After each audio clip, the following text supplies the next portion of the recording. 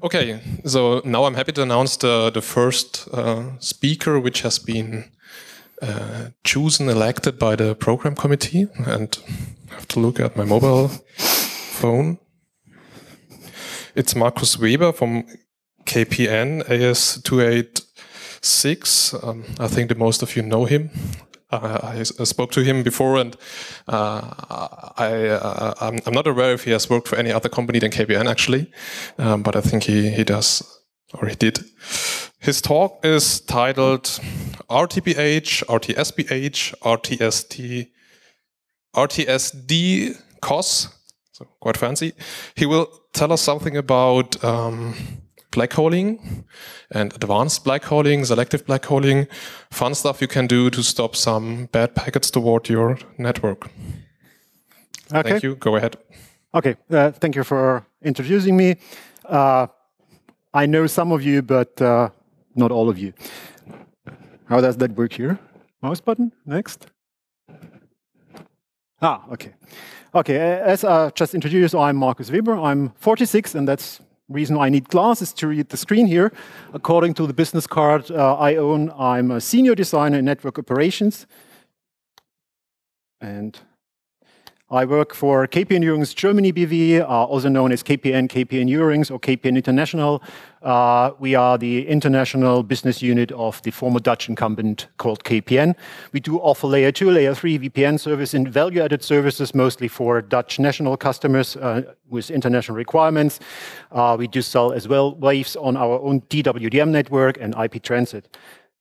The network we operate is AS286. We have footprints locations in Europe, North America, and Asia. We are transit-free and mostly Juniper. So most of the examples I will show are on Juniper, but we still have some legacy Cisco. In case that was too fast marketing for you, this will be an infomercial, this talk as well. And you see in the lower right corner all the time our AS number and the logo. And in case is that too small, I even wear a shirt on that.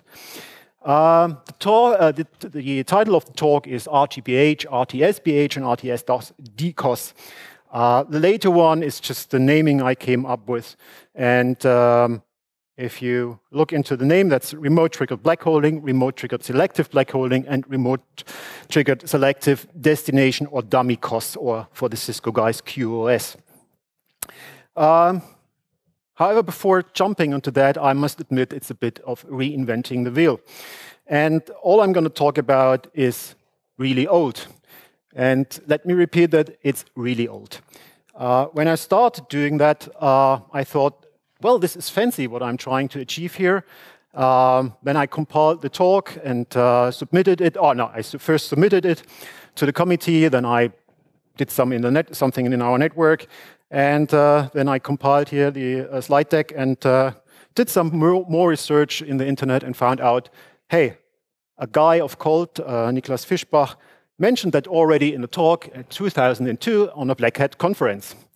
So I was pretty upset on my own, not doing that research earlier. However, I'm pretty sure that more than half of the people here probably never have thought of doing so. But I'm in good company. Selective black holing, as you might have heard by Job Snijders, is something old as well. It's more or less mentioned in a Cisco paper published 2005 about black holing, which already mentions the idea of having regional black hole targets. And at the last RIPE meeting, there was a talk by a French guy called ABH, and that, if you read that carefully, it's more or less RFC 5635, applied to the sinkhole mentioned in 3882. So I'm in good company, but don't get me wrong, I don't want to make any one of them look bad. Often it's just the idea got forgotten, or it's missing just an example, or others doing it, making you do that as well. So we're going to talk about old things, repeating, and maybe it adds some new ideas. And even though you might use it for something else, it's always nice to see what others do. Yeah, just the reference. And we're going to start with a small network. It's very confidential. Looks like that. You have 3 boxes, all will serve in the future examples as ingress boxes. And the lower right will be an egress box as well. Now you might ask yourself, is that my network, is it your network? Most examples will be from my perspective, so me as transit provider offering the opportunity or the possibility to trigger that in my network, but you could do that in your network as well. And if you can, let's say, have sufficient upstream capacity and willing to pay for that, and your upstream can handle the load, it's always smart to do it in your network, because you have way more insight in what's happening than when you do it in some other networks. So we put some traffic on the network, nothing fancy. The green traffic will be the one we will focus on, and the blue one is just I needed a collateral damage victim, so I added something. Now the flooding starts, and you see some the green traffic gets some attack traffic as well. So you have valid traffic and bad traffic, and if things go stuck, if things go really bad, your AS explodes. Most likely it's your uplink being overloaded. Eventually your router, your software router can't handle the packet load or the amount of traffic. So this is a problem. What you usually do then, and that's nothing new, nothing fancy, it's black hole, it's you tell me, and when I say you, it's the AS6551 example. You tell me to black hole the traffic, and I do then discard on all ingress boxes the traffic immediately rather than sending you. That's nice, that brings your network back, but you don't get any traffic for the green, neither the good, neither the bad one. And you have no clue when the attack is over, because you don't get any traffic. So to see if the attack is over, you take the risk by removing the black hole, and eventually you will have the issue with your overloaded uplink as well. Again, you can do the black holing in some places. Rather than asking me to drop it everywhere, you could just ask me to, hey, drop it on IN3 and not on the, to drop it on IN1 and 2 and not on IN3. When you do selective black holing, you always have to ask yourself, in certain scenarios, what does it mean? Now we have here the case that IN1 is using IN2 box as transit box to reach the egress. And that depends then on your network. If you use MPLS, the traffic from IN1 going through IN2 will be label switched, so it will not be black holed, and then it will pass by. If you do a per hop lookup, your traffic will be dropped on IN2 as well, coming from IN1. So yeah, you can get something working there, but it's not always that straightforward. And if you do something very stupid, you do the dropping on the egress box, which is more or less useless, which upsets just me because I have to carry all the shit up to the egress box and then drop it there and not get any money back from you for doing so. Now let's ask, is maybe less better? And with less is, the situation was here that the uplink was overloaded. Just take it for now, this one. Why not? And we have seen customers asking us to place a rate limit for traffic designated towards one box, towards the destination IP address, to rate limit the traffic for that box to avoid an overload. That looks not bad. And if you look, you have now here almost half of the green traffic is still coming through, but don't think that will work. Even though half of the traffic gets through, you still have 50% traffic loss in that example. And if you think of attack ratio between normal traffic ratio, it will be even worse. So it might not work, but your network is still working. The nice thing on that is you could do still some analysis on the traffic coming in. So you could, if you have not taken any traffic traces before, or don't have any flow data available to do some analysis, and your upstream is not helping you, or your peering partner, then you can still do some analysis and maybe ask for some advanced filtering stuff like there, so manual stuff. And when the attack is over, if the rate limit is well chosen, it might recover on its own. So let me try to reuse that information, which I just use on the egress. However, I implemented that on the ingress side. And I'm pretty sure most people now think immediately, this is what FlowSpec is for. You place some rate limits in your network all over, and you are done. That was something I wanted to avoid. I have my concerns against FlowSpec. I will do it sooner or later and make it available, but at that point in time, I was a clear no to do so.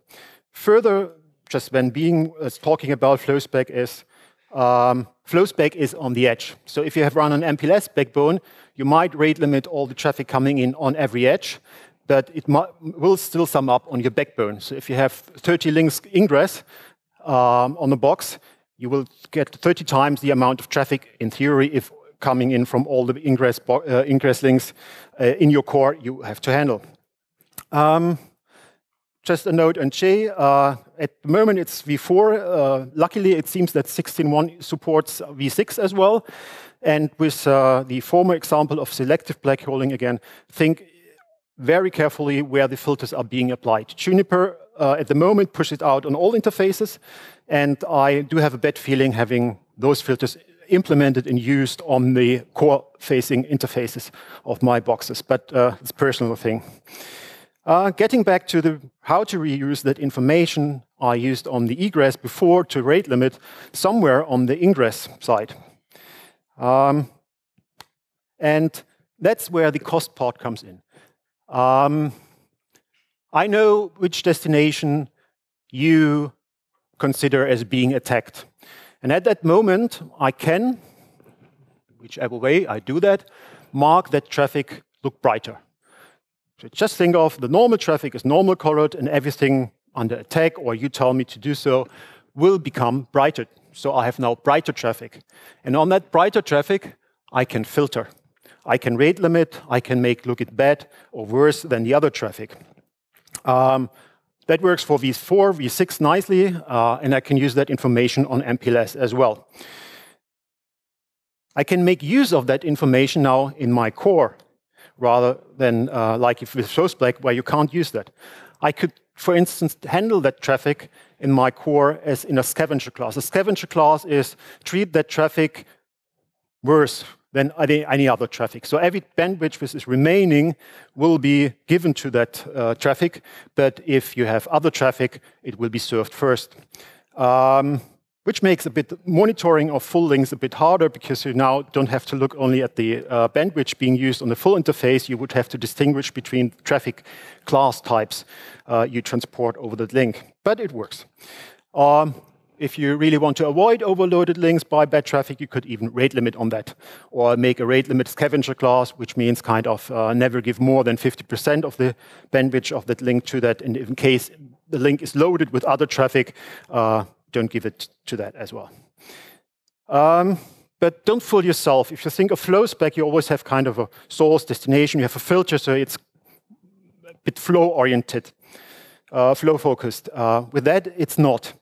And if you think of that scenario, your green service is under attack, you still have the blue, and now someone threatens to attack the blue as well. You might think it's a smart idea to put the blue traffic as well in the marking for rate limiting. And that will make you look bad, because marking puts every traffic into one class. So it's only bright traffic. It's not bright traffic to green, it's not bright traffic to red, to blue, it's bright traffic. So when you would do that, you would immediately see some packet loss on the blue service as well, even though not attacked. So you have to be careful about that. You can do that selective as well. That's where the S comes in. And here is, again, an example for an MPLS network. So you only mark the traffic coming in on IN2, that's the lower left box, to be rate limited eventually, and the remaining traffic will be handled as usual.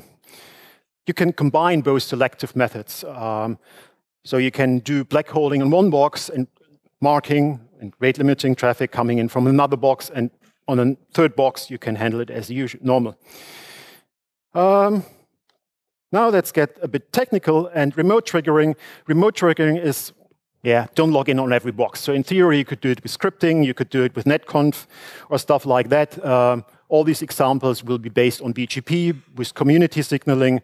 For black holing, dedicated box sometimes works out as well nicely, because it does not depend on your network connection. But BGP is the most commonly used one.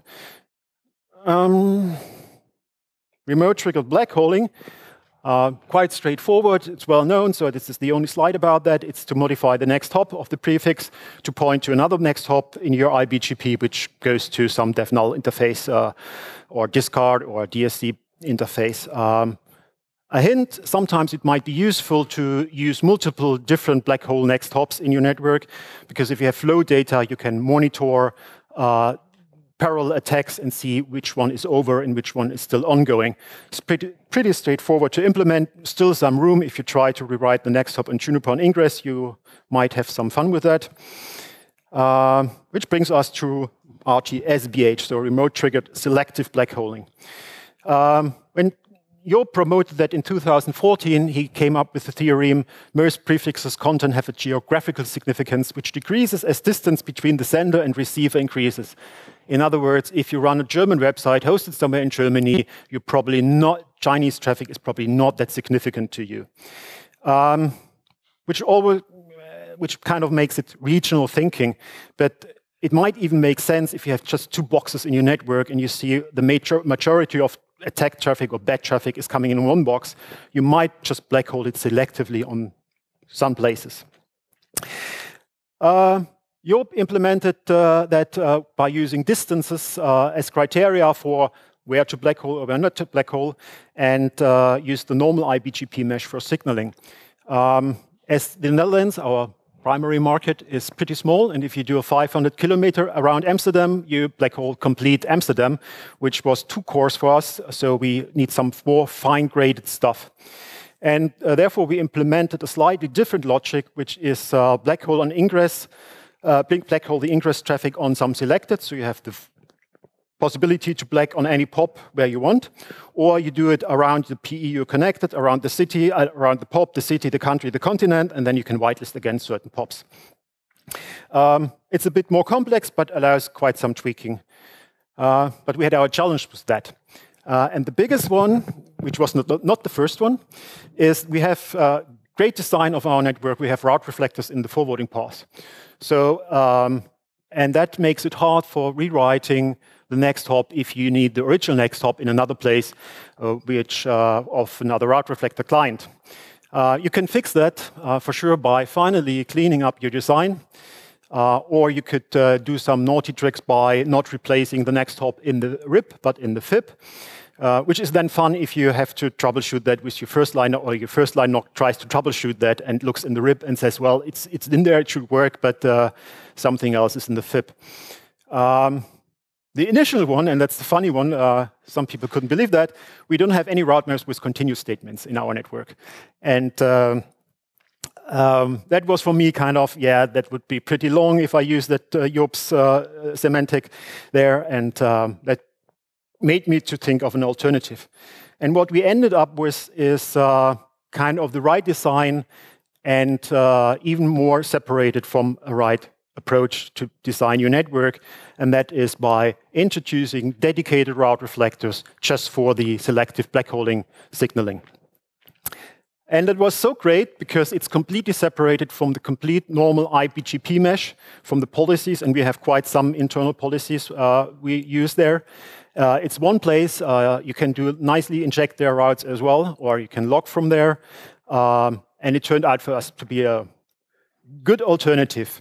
And you don't need much. Any small Cisco being capable of doing route reflection, or any software implementation, or a logical system on a Juniper would do that. You're not expecting hundreds of thousands of backhole routes.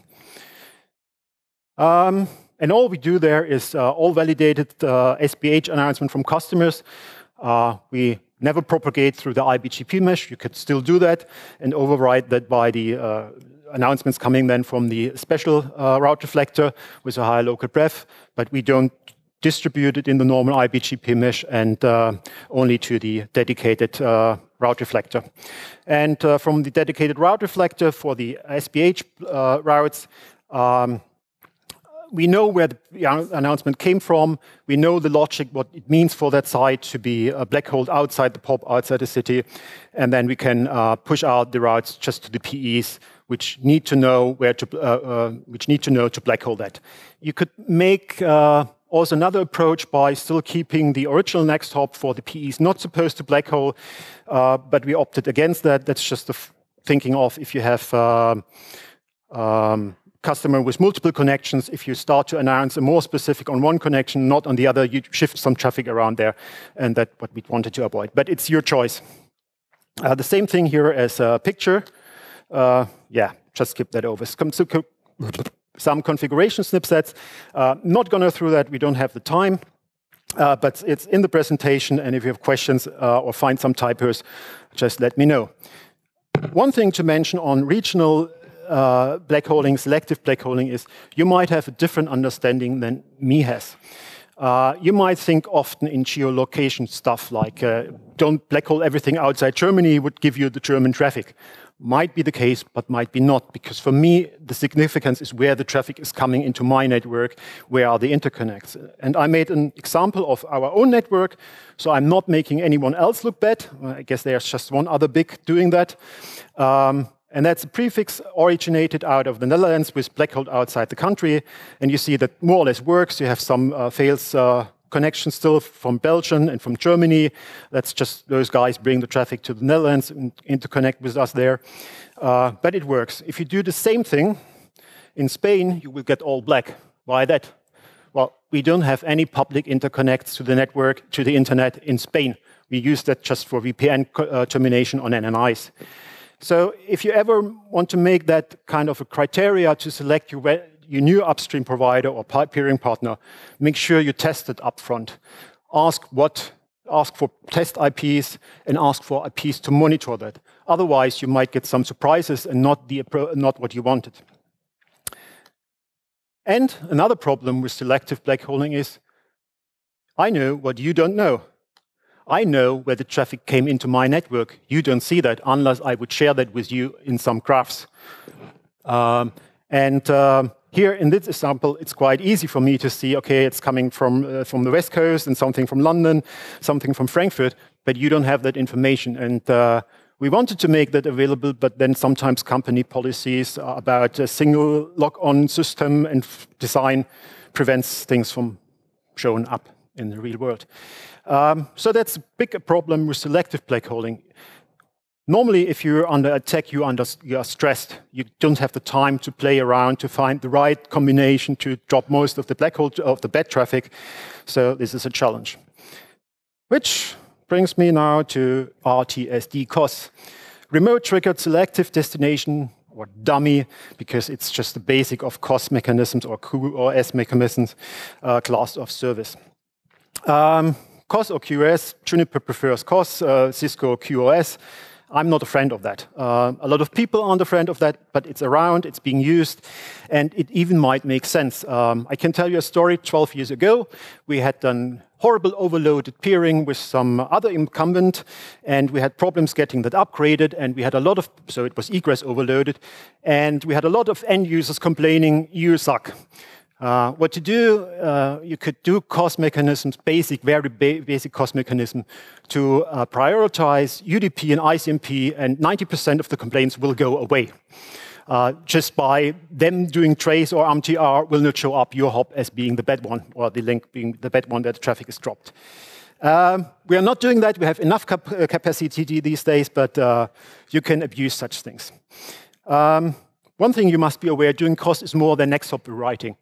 Next hop rewriting is basic BGP and forwarding stuff, but COS or QoS is way more, higher hardware requirements, and you might have some limitations. And if you want to do that in your complete network, so you want to make use of that in your core, you need a clean COS domain. So all the traffic must be correctly classified on the ingress and transported in your network. Otherwise, you might have some strange effects if suddenly bright traffic gets normal color or normal traffic gets bright color, and then you might do stupid things. Now, I said we are Juniper, so I'm just giving you a short introduction into simplified JCOS. What you do is on ingress, you do some classification. That might be on the interface where the traffic's coming in. You might do some checks on the COS bits, so the code points, or you might even look into the packet header for UDP ports or stuff like that. Then you do some policing. When you do the classification, you associate the traffic with some forwarding class in Juniper called. This is just a different brightness of the traffic you could think of. So you could distinguish between different traffic type you classified. Then you do some policing, you do some queuing, shaping, scheduling, however you want to call that, and that's handling the traffic in the various different traffic classes depending on some criteria like low jitter, like limited bandwidth, prioritized traffic, bigger buffers or not. And then on the egress, you do rewrite. This is setting the COS bits or the code points on the egress packet. And if you look at normal transit packets, COS life in our network, depending on what you use, it might look different. Is on the egress, we just assign every packet from IP transit service to be best effort. We keep that information, then it becomes an MPLS packet. So we have to set the experimental bit or traffic class bit in the MPLS header. We set that to 0. Then we have to classify on the next hop the MPLS packet to be best effort. Then we have to do that the same again, rewriting. Now we come to the penultimate hop, and there's important what you do. We do for IPv6, we do explicit null label signaling. For v4, we don't do. So the last label will be popped on the penultimate hop PE for v4. So we have to keep in mind that we have to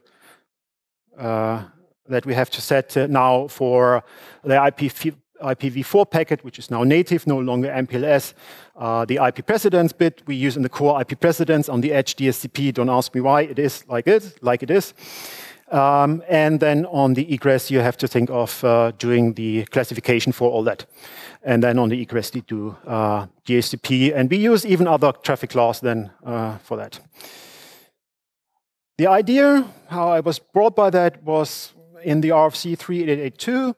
There's mentioned kind of you could use sinkhole devices and you could apply rate limits on that.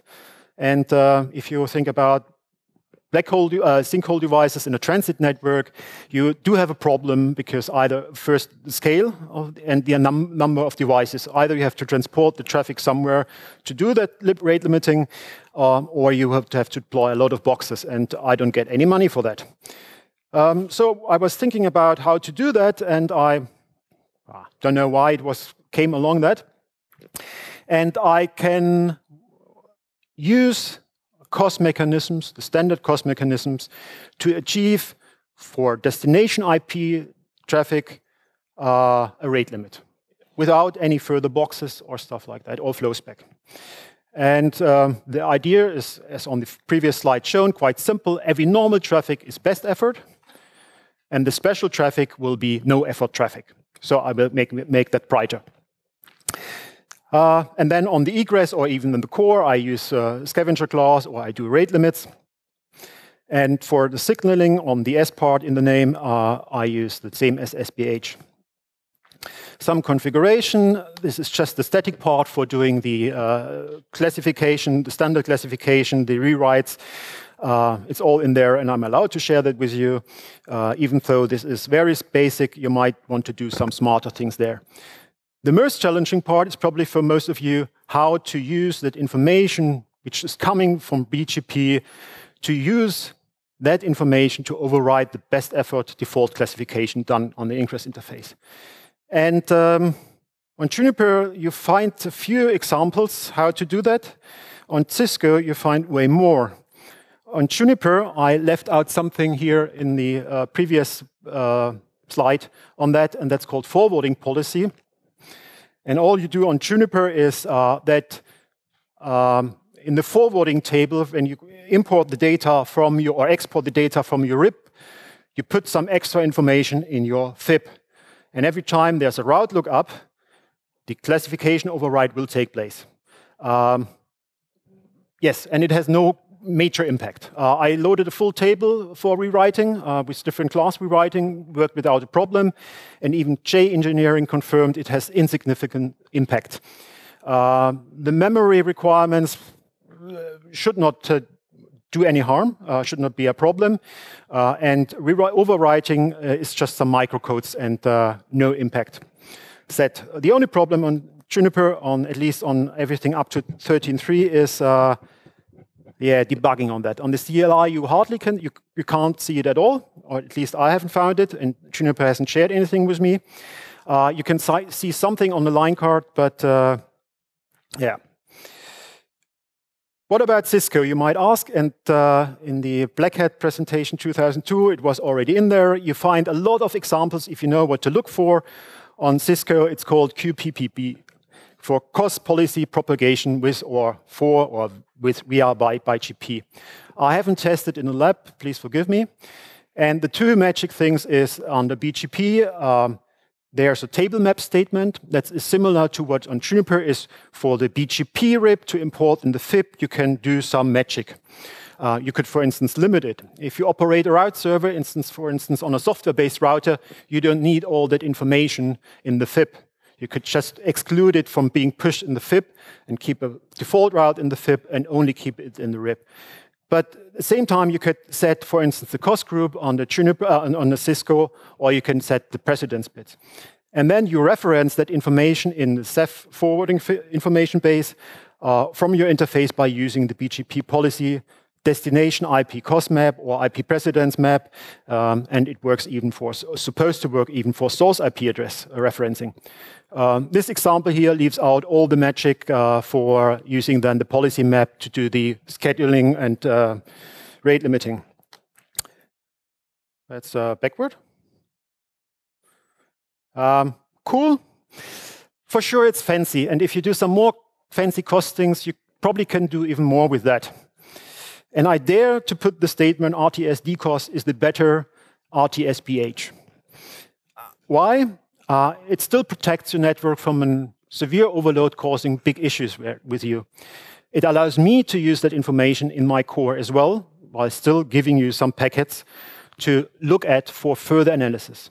For sure, if you have automated systems in place, you probably don't need that. They might be even fooled or confused by that.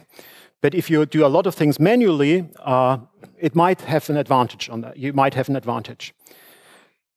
Keep in mind that same with black holing, it doesn't help to restore the service.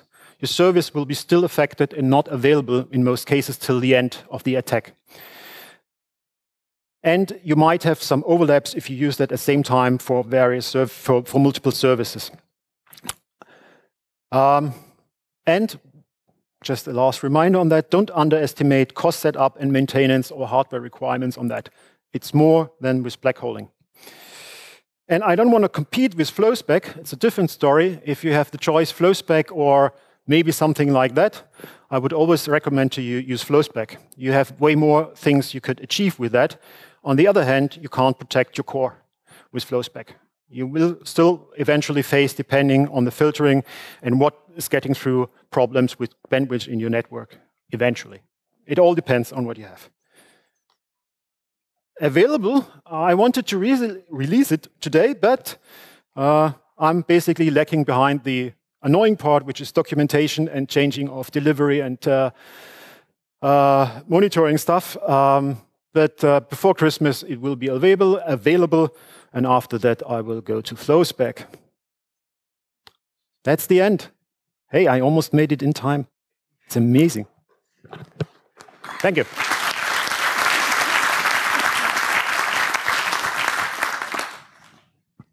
No more time for questions, I assume. I think we can have 2 questions, if there are questions. There is one.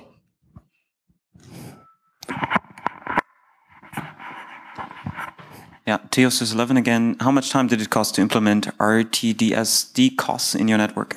To be honest, we had already some costs in the backbone, so it was just adjusting that. And to push out the configuration, I spent 2 afternoons, so it wasn't that big. I'm still lacking, let's say, the customer-facing ports, but I know all them, so it's just a script running over the network and pushing that out. If you don't have that, and if you have a mixed environment, you probably have a bigger problem to get all the different vendors doing the same stuff.